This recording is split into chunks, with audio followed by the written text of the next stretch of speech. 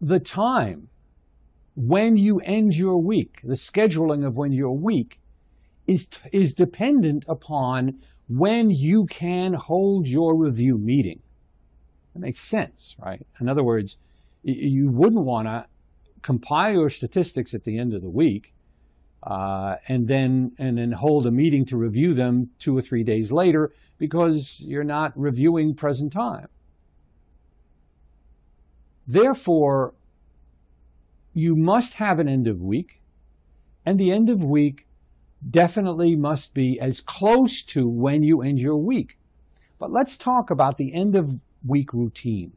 Yes, this does suppose that you have statistics and that you're tracking them for every key area of the business or practice.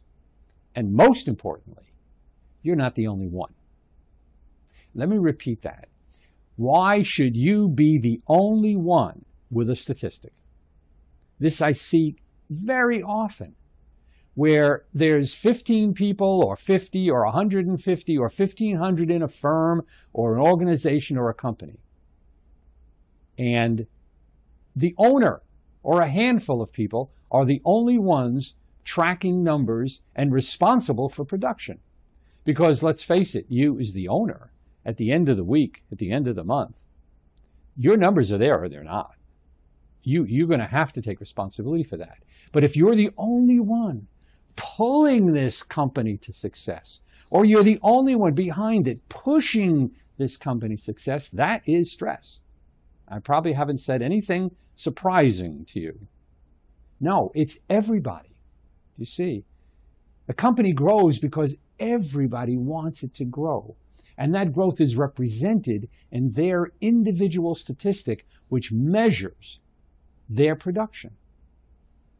After all, what are you paying them for? Are you paying them for doing things or achieving a result? Statistics can measure results. Yeah, they can also measure doing. But if you're only measuring doing, you can get into trouble. Somebody made lots of phone calls. Oh yeah, there's that phone call graph. That's going up. Where are the sales? So we're really intent on measuring. When we talk about production, we're talking about dones. We're talking about completed cycles of action that can and should be measured. Therefore, everybody has a stat. All right, sometimes they're a little more difficult to figure out. What are they producing exactly? But this is an introduction to say that you need to take a look at it. But for right now, let's just say that it's not just you. It can't be just you. We need the entire team. After all, baseball, football, whatever you want to call it, tennis, every single person playing is staticized. You can be sure at the end of that football game on Monday, coaches and owners, they're looking at the stats. How many sacks? How many this? What passes? What interceptions? Who did it?